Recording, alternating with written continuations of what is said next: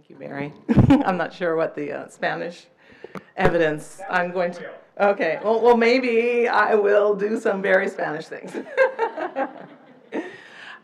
First of all, I have bad news and good news. The bad news is that I'm going to make very similar points as the points that Bruce made. So you've heard many of them before. The good news is that I'll be making them based on very different evidence. So we find this convergence of evidence on very similar kinds of conclusions, which means that we're probably right. And so it's probably worth hearing again. Okay, so let's see how this works. So you probably all know this, but it's been argued that written language may be one of the greatest of human inventions.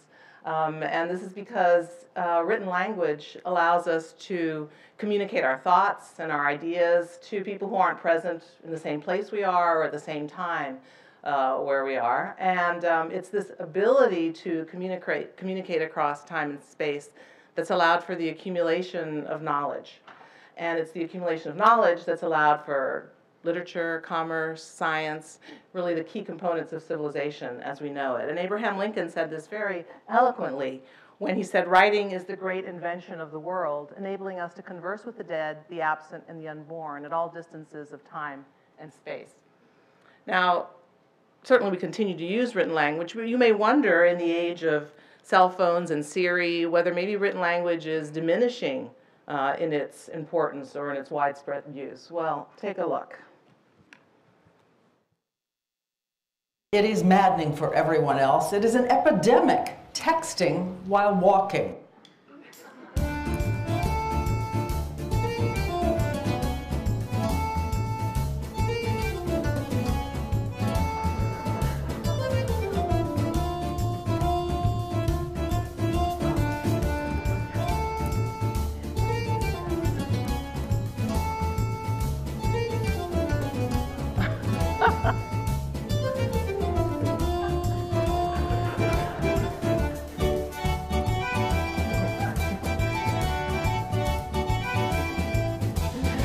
Okay, you get the point. You may have observed some of these things yourself. So it's not just anecdotal. In my lab, we've collected data on language use in everyday life, how much people use different types of language, spoken language, written language, speaking, writing, etc. And what we find is that written language use actually is increasing, and this is not because people are writing long letters home on nice stationery. It is because of the electronic media that allows for all the texting and emailing that we now do. So written language is certainly continues to be just as important despite Siri. And the fact that we are such expert written language users raises some interesting questions about written language in the brain. As Bruce said, there are a number of skills like spoken language, object recognition, navigation, and attention that are what we might call evolutionarily old skills. So these are skills that have been around for a long time. They've had time to, throughout have an evolutionary course that has allowed them to shape the genome and has created genetic code for building brain areas that allow us to design our brain in order to carry out these functions.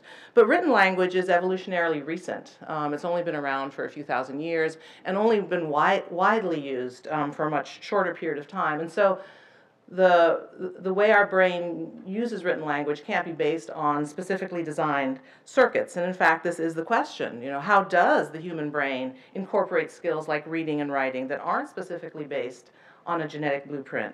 And can we learn anything about written language for the context, especially of the science of learning, from understanding how it is that the brain incorporates these written language skills and allows us to attain expertise in these areas? What I'd like to do is talk about 3 lessons, and these are the ones that are very similar, I think, to the lessons that Bruce reviewed. These are, as Barry said, I worked in special education for quite a while before I came to graduate school, and I was thinking back through my work now, which is really quite different, and trying to think about what are some of the things that I've learned from my work, which I think might be relevant to understanding written language in the context of science of learning. And so what I'll do is I'll talk about these 3 lessons, and I'll give, for each one, I'll give an example from my own research, although there's been, of course, lots of other research on these, with other different methods on these issues. And my research is a little different from what we heard from Bruce, in that I work primarily on spelling instead of reading. And the work that I'll be talking about is with adults as opposed to children.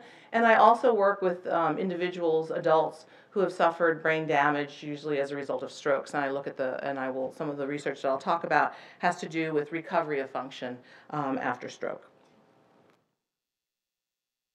So I'm going to talk about a method for evaluating brain activity that's called resting state fMRI. And it's different from many other neuroimaging methods, including the electrical recording methods that Bruce talked about. So those methods typically involve people performing a task while their brain activity is being measured, and the goal is to try to understand the relationship between the brain activity that's being measured and the task that people are performing, whether it's reading or spelling or phonological processing, etc. In resting state fMRI, we use the same type of scanning, but instead of performing a task in the scanner, participants just lie in the scanner in a relaxed, awake state, usually with their eyes open. Brain activity is being recorded from. Is it showing up? I can't see. Is there a little thing? Anyways, I can do it here. So brain activity is being recorded from every part of the brain while people are lying in this relaxed state. And although there are many, and what's being recorded is the changes in neural signal that are produced over time. And so the amount of time that they're being recorded can vary, but let's say between 4 and 20 minutes would be pretty typical. And one way in which the data can be analyzed is to look at the patterns of activation in different brain areas over this time period to see how similar or different the activity of the brain areas is while the brain is in this relaxed state. So for example, these are 2 brain areas here. This is a signal that's being recorded that was recorded from this brain area during some period of time, the signal that was recorded from this brain area during a period of time, and then we can correlate these fluctuating signals to see how similar they are and get a correlation value that represents the similarity of the response of the 2 brain areas with the brain at rest. Now, why would we be interested in looking at brain activity in a brain that's at rest?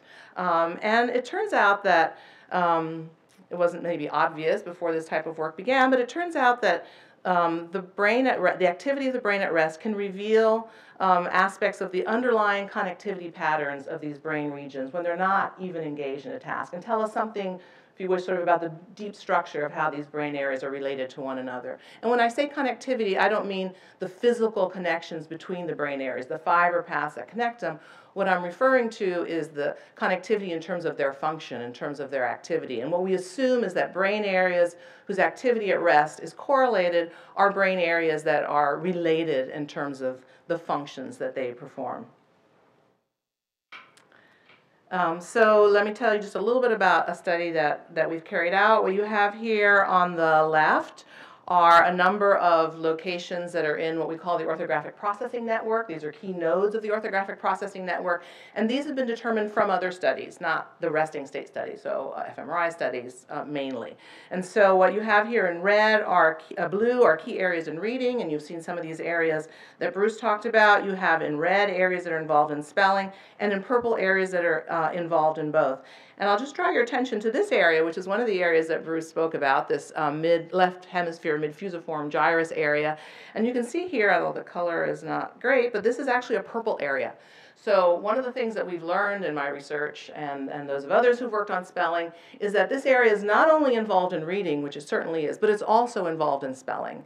And that raises some interesting questions about how to think about the representation and processing in this area that we won't have time to talk about, but I did want to draw your attention to that. So in our resting state fMRI study, we looked at the activations of these pairs of areas, for every pair of areas in the orthographic processing network, and we correlated the activation patterns in the brain at rest. And we can depict the results in this figure on the right here. So these are these same 13 areas, and they're connected by bars, and the color of the bar indicates the strength of the correlation of the resting state activity between these areas. Now, every area has some correlation with every other area, and so what we've depicted here are the correlation values that are above average for this network.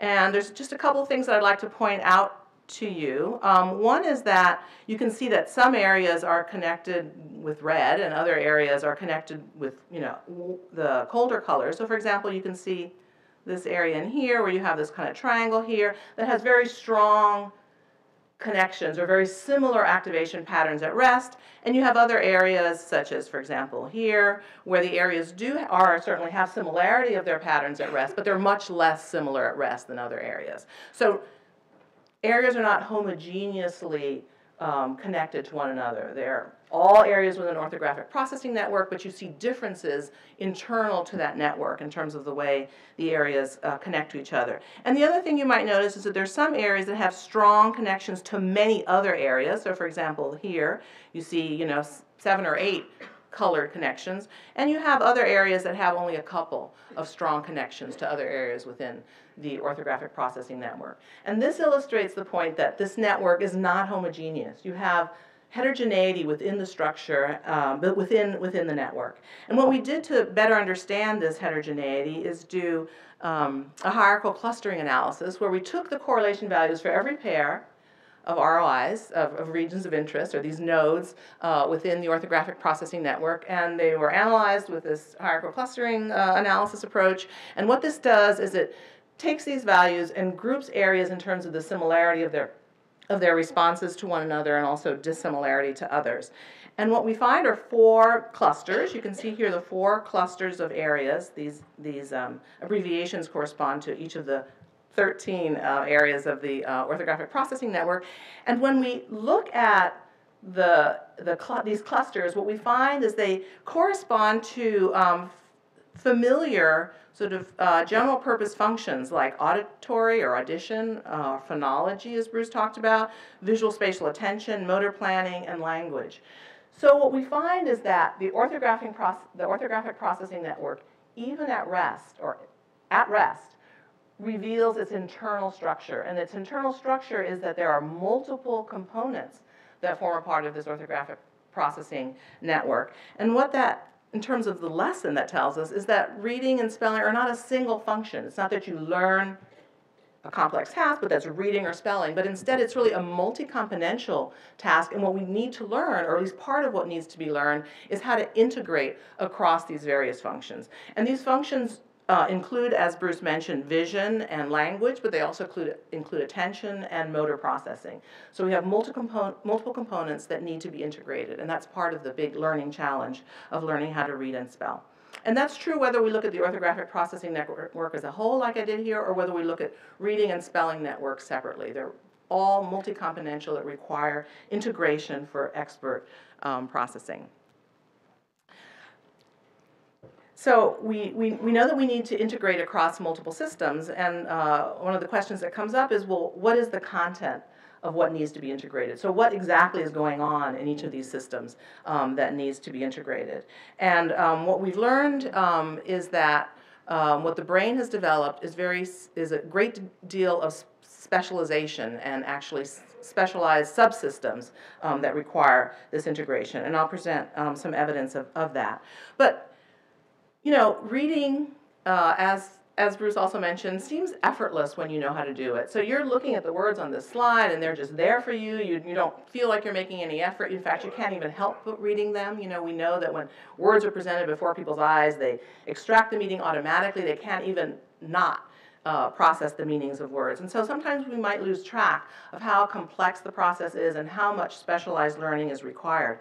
But if I show you text in languages that you might not know, for example, Chinese, for those who aren't Chinese readers, or Arabic, okay? And you look at this and you realize this, to achieve the same level of automatic recognition in a text really is quite a task. And it requires specialization at so many levels. You need to learn new letter shapes, you need to learn about the elements that compose the words, you need to learn how to direct your attention across the page from right to left to right. Within each of the structures, there's also differential allocation of attention. So we know that we need to learn a great deal of specialized information and processes for learning how to read and learning how to spell. The brain level question is, how does that happen? How does the brain handle this specialized learning, especially given the relative recentness of written language processing? And here there's been a considerable amount of debate about how the brain handles this specialized learning, with one hypothesis being that we have general purpose brain mechanisms for language, for vision, for attention, and reading and spelling recruit the brain areas that support these general purpose mechanisms, and that specialization occurs within these areas that we have, our brains are designed to carry out. Another hypothesis is that the brain develops orthography-specific mechanisms, that you have brain areas that become specialized in these various components that are required for effective reading and spelling. Now, how do we decide between these two hypotheses? You know, does the brain develop specialized brain areas, or do we use the general purpose brain areas for reading and spelling and just fine-tune them? It turns out that the study of brain lesions in literate adults provides a really strong test that helps us distinguish between these two hypotheses. Because if the brain areas that are involved in reading and spelling are general purpose areas, then if we find individuals who have suffered brain lesions that disrupt an orthographic skill, then we should also find that the associated general skill should also be disrupted. If this general purpose brain area is used for reading and spelling, then a deficit in reading and spelling should be accompanied by a deficit in other tasks that use the general skill. On the other hand, if the brain develops specialized neural areas for reading and spelling, then we might see that when these areas are damaged, they affect reading and spelling, but they need not affect other related skills. And so in a study that we've finished just recently, we examined a number of individuals who have what we call acquired dysgraphia. So this is spelling difficulties acquired in adulthood after stroke, for the most part, in this study. And it turns out that when you have a stroke that might affect your spelling, it can affect different components of the spelling process. And I'm just going to tell you about one of the components of the spelling process that we looked at. And this is what we call orthographic working memory.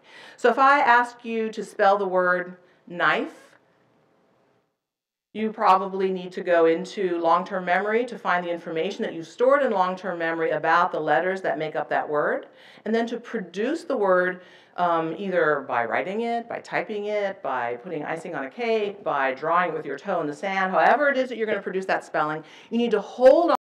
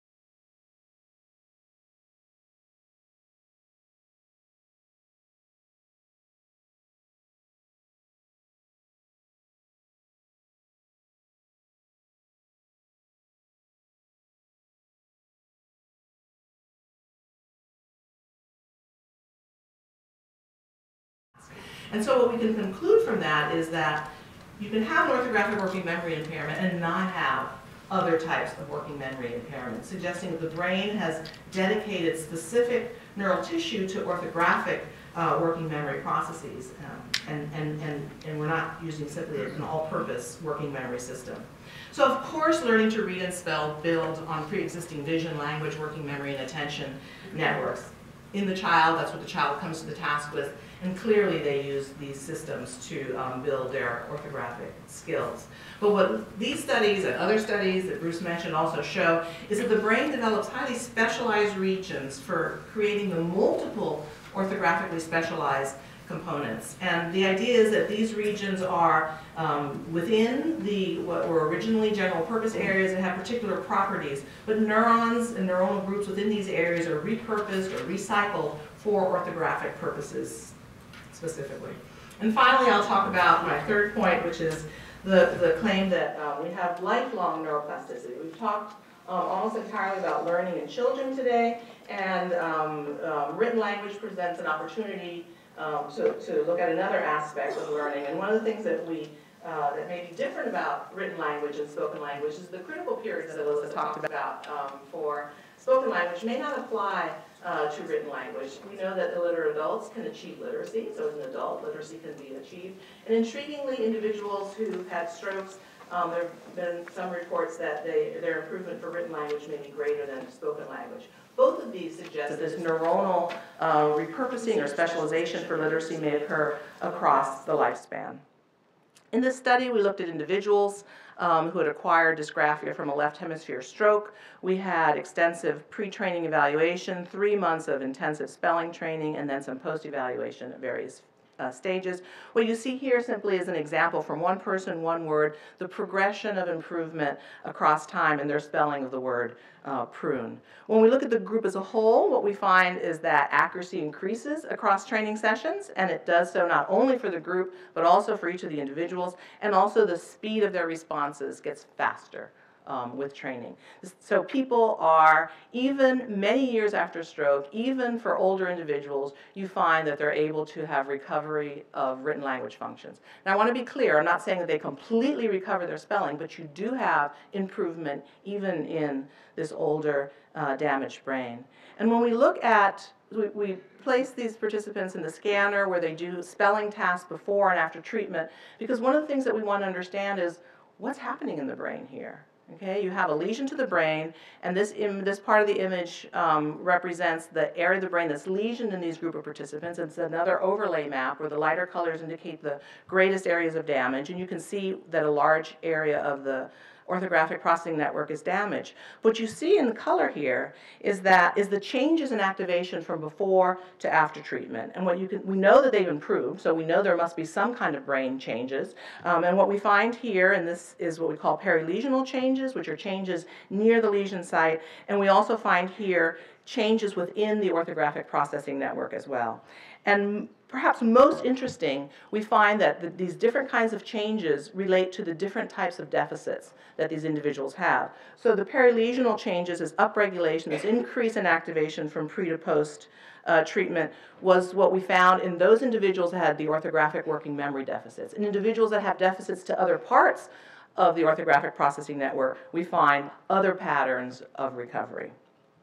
So let me just summarize the 3 lessons, as you've now heard multiple times, and so hopefully, that repetition is good.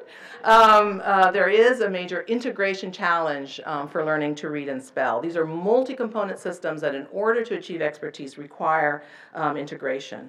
The brain is remarkable in that it is able to develop specialized regions dedicated to the particular subcomponents that are required for becoming an expert reader and speller, and the brain is able to take advantage of a characteristic, at least in some areas of the brain, some parts of the brain. We'd like to understand which areas and why and under what circumstances, but there is evidence that we have lifelong neuroplasticity, at least in certain areas and under certain circumstances that allow us to achieve literacy and recovery, even as adults. And so I'd like to thank the members of my research team and other collaborators, and also to you.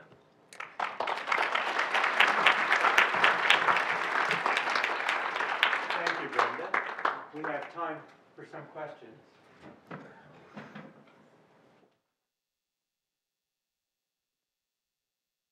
So, Brenda, I'm fascinated that the the lesion area for orthographic deficits is concentrated in the dorsal pathway and the parietal lobe, less related to the visual word form area. So what's your interpretation of that, and in terms of functions that are typically thought of for the parietal lobe?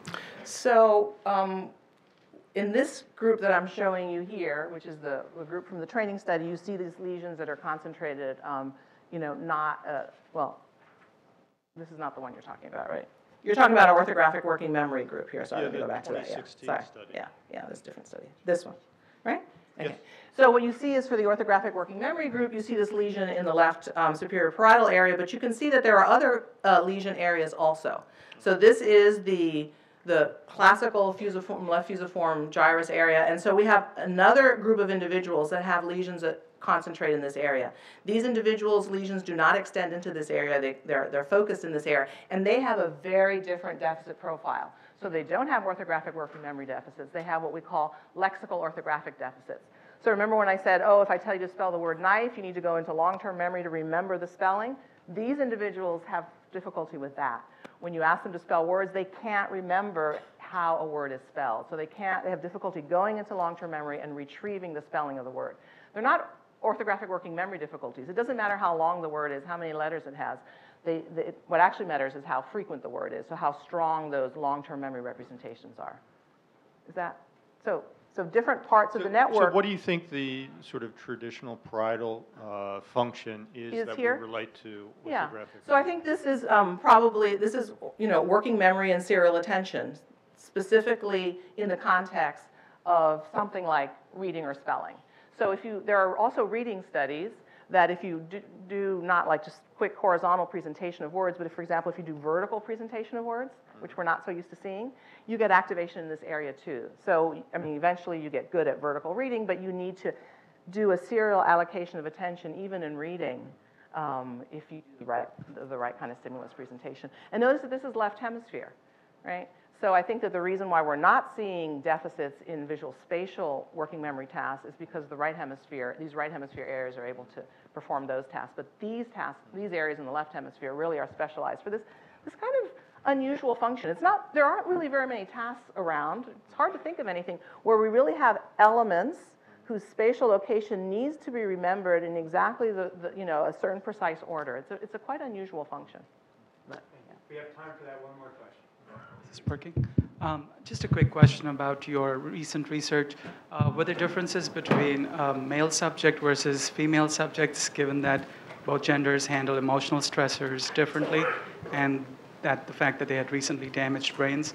Did you find any differences? Well, we haven't, in terms of the brain response, in terms of recovery, or even their behavioral recovery. We haven't distinguished the male and female groups, so I can't give you a scientific answer. But I can tell you that we have males and females in this study. Everybody individually showed significant improvements in accuracy and speed. So they're both responding well. Whether there are more subtle differences, I don't know. Thank you very much, Brenda.